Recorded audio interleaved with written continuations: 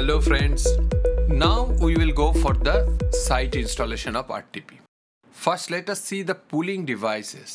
For most installation, a suitably powered device is required to pull the pipe of the shipping spool. The pulling device must be selected to provide sufficient but not the excessive pulling force under the prevailing conditions to ensure that the pipe is not damaged. Pulling capacity should not exceed the recommended maximum tensile load of the RTP product being installed.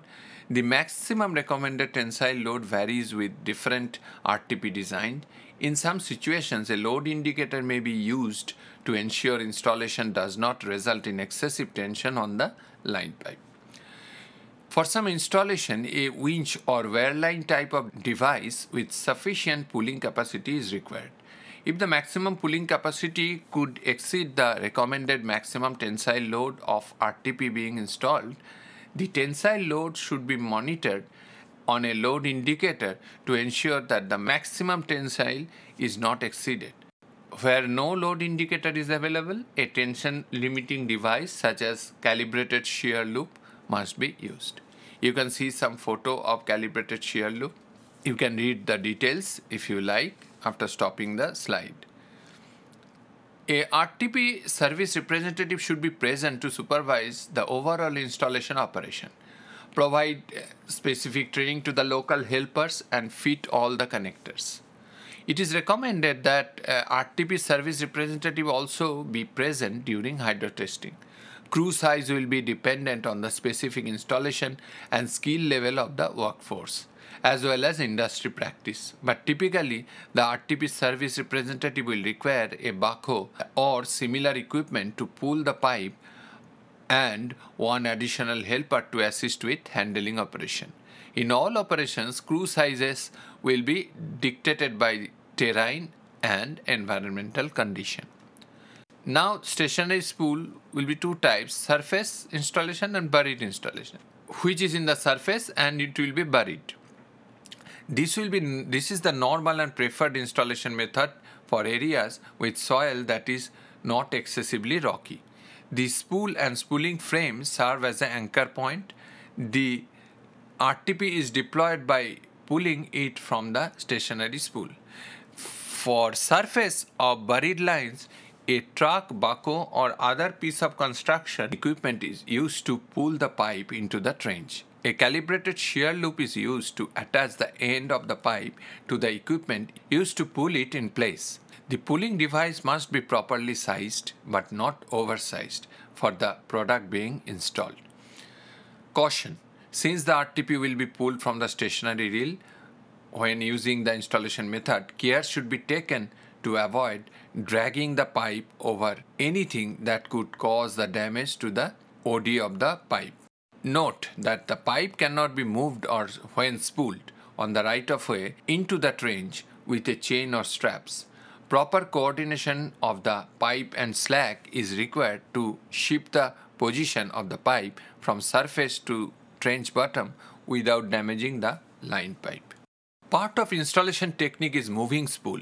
This installation method is often used when the soil is excessively rocky or abrasive. The other method, surface installation, was for the area which are not rocky. It is first necessary to connect and anchor the pipe end. Connecting is accomplished using the appropriate joining system. Anchoring is accomplished by installing a thrust block or anchor post and clamping or otherwise securing the pipe in place. The anchor must be strong enough to resist the load up to the recommended tensile load of the RTP being installed. The method of installation reduces abrasion damage to the pipe. It may involve moving a trailer with the spooling frame or spool and pipe mounted on it under of the road condition. If the access is too limited for a large truck, the pipe and spooling frame can be transferred to a trailer pulled by a pickup or tracked vehicle. As a caution, this method should only be carried out where the access for moving vehicle is flat and secure. The pipe spool represents a top heavy load that could overturn. The type of installation should be used only with experienced drivers and performed slowly with caution. An overturning load can result in injury to the personnel and damage the equipment and the RTP. Trenches must be prepared for accepting the pipe. Preparation involves ensuring the bottom is reasonably smooth and level. Bedding, if required, should be in place. RTP can be installed in a continuous length even where the trench is not straight. Bends should have as large a radius as possible, preferably more than 1.5 times the minimum bend radius as specified on the pipe datasheet. For narrow trenches slightly wider than the pipe, the RTP can be deployed alongside and lowered into the trench manually after any necessary connections have been made, or the trench can be widened at the areas where connections will be made. It is a good practice to allow some spacing between the multiple lines laid in the same trench.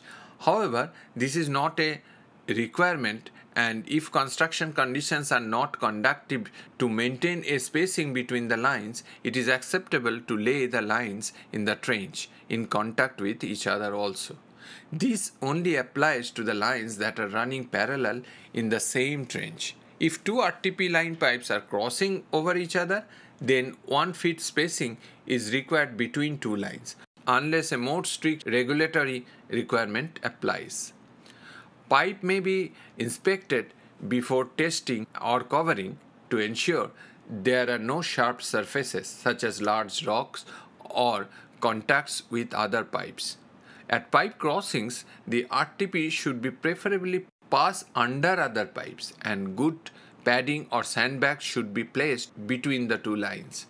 Direct contact, even after settlement, can result in rapid wear even from minor movement, that is, field movement or vibration.